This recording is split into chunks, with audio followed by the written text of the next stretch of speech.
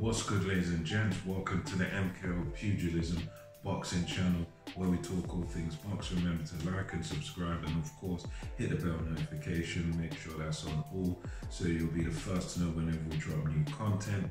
I know it's been the first video in a long time. We've just been had to move house recently, so getting that situated. So this one here, we're talking about Anthony Joshua, or should I say kind of the curious case of Anthony Joshua.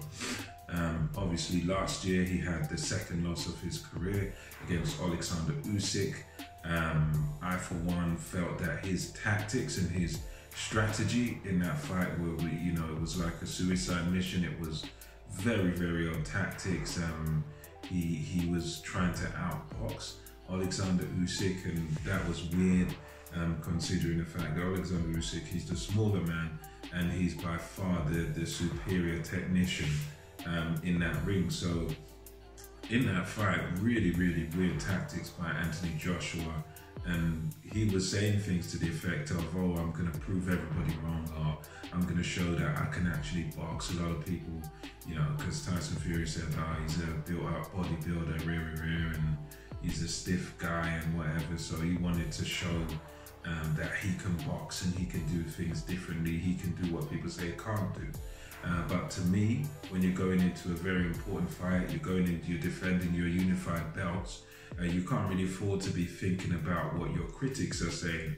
What you need to think about is what you need to do and how you're going to beat the guy in front of you. Like that's the main thing. It's not about what Tyson Fury says or what other people say, and it's not about the critics. It's about you getting in that ring and fighting the right fight, you beating that guy that's in front of you. And his tactics were just, they were insane in that fight, because it's like standing there and trading with Mike Tyson or trying to outbox Floyd Mayweather. That guy Usyk, he's a special fighter, very gifted southpaw. So he's the last guy that you want to have like a boxing match with. That was ridiculous. So I thought those tactics were ridiculous. He didn't really give himself the best chance of winning.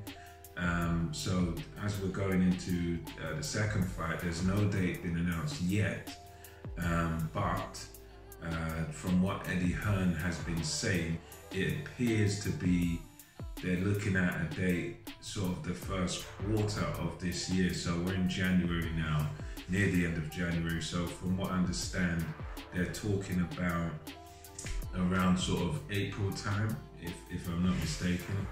I don't think it's going to be March. So I think somewhere end of March, beginning of April, maybe May.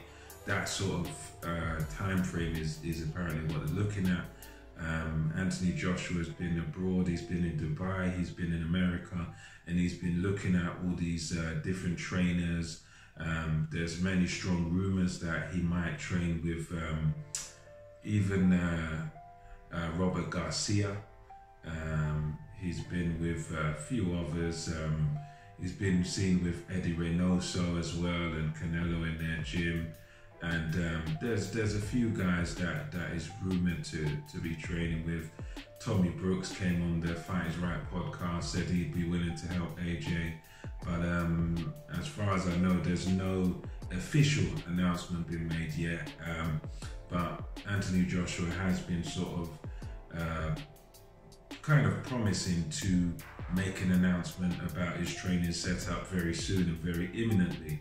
So we can sort of look forward to that.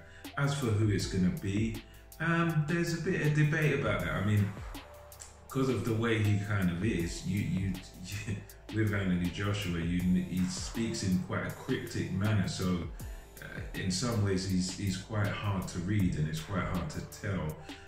Ronnie Shields as well is another guy that he's been doing a bit of work with when he was in America. And I think there's a few other candidates out there, but as for who it's actually going to be, at this point in time, we don't know. I feel honestly that it's a shame somebody like a Manny Stewart is not with us anymore, because I think a guy like Manny Stewart would have been a good trainer for Anthony Joshua, just from the psychological aspect, because he was able to help Lennox Lewis get back on form after his loss to McCall. You know, Lennox Lewis took him off of Oliver McCall, and he was able to get Lewis and rebuild him. He was able to help Vladimir Klitschko psychologically, and Klitschko boxed safety first, but Manny Steward was able to instill a lot of confidence in him. So I reckon somebody like that who could sort of help AJ to get his mind right, someone like that would be very good.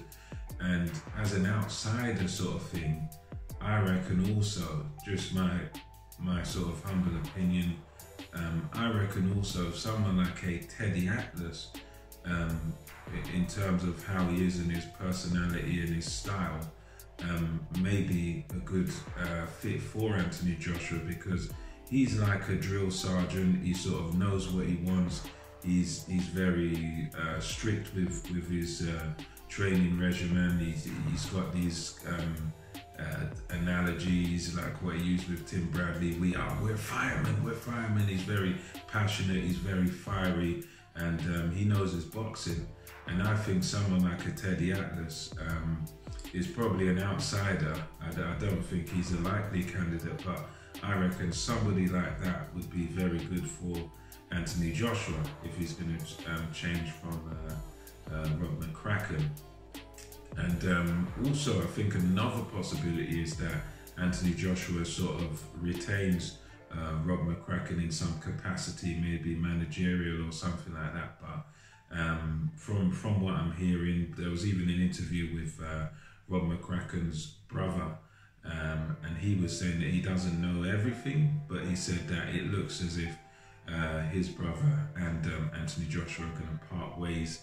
I do think it's going to be a big risk for Anthony Joshua at this point in time to be changing trainers also, because he's going straight into an immediate rematch. So, you know, as much as, yeah, I would agree that a new trainer could elevate Joshua to a different level, could improve him and help him, I also, you know, I'm not naive, so I know that having such a quick turnaround, so having basically just one camp to adjust and to win the most difficult fight that you've ever had, pretty much.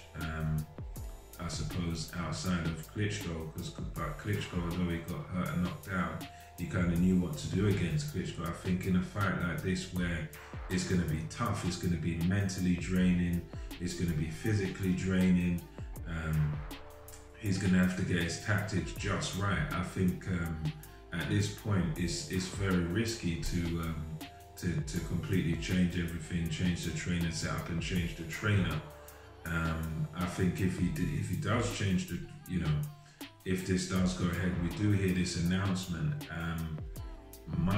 in my view, he should probably just take, you know, okay, get the new trainer, but take a few fights in between, you know, take another fight in between, maybe step, you know, if as a managerial role I'm talking, you know, if I'm advising him or talking to him in any way, that's what I would probably say, that, you know, okay, you know, maybe let this fight pass, and then you have a few fights, maybe even just one fight or whatever, just to get used to your new trainer and how he works, and adjust to that sort of style, and then you sort of go ahead, and then you have the rematch after you've built a little bit of confidence with a few fights or whatever. Then you step into Usyk, to the Usyk rematch, having been used to how your new trainer works, and, you know, getting that gelling together, getting that chemistry going and everything. So